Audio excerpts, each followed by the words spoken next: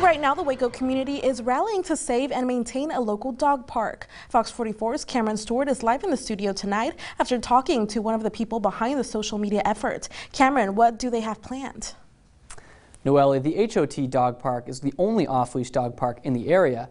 And after it almost got closed at the beginning of the year, a Facebook group is raising money to make sure it is still a pillar for the dog community for years to come.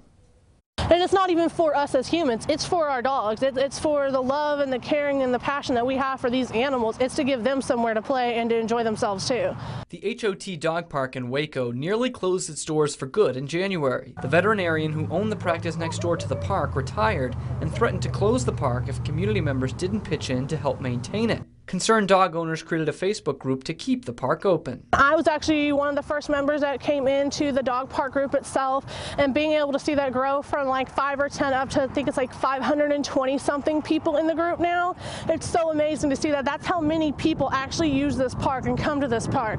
The group started a GoFundMe Friday to raise money to maintain the grounds and put in amenities like new benches and dog waste dispensers. They say they struggled to land sponsorships since they are not a non-profit organization. When it's a group that's tight-knit, you can say, okay, hey friends, this is what we need to do.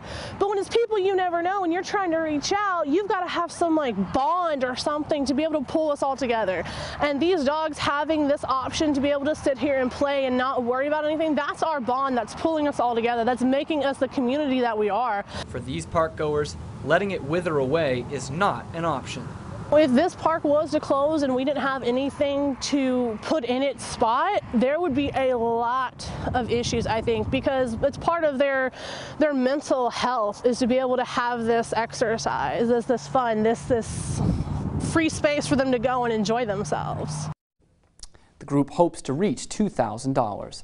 You can find a link to the GoFundMe page on our website at fox44news.com. In the studio, Cameron Stewart, Fox 44 News.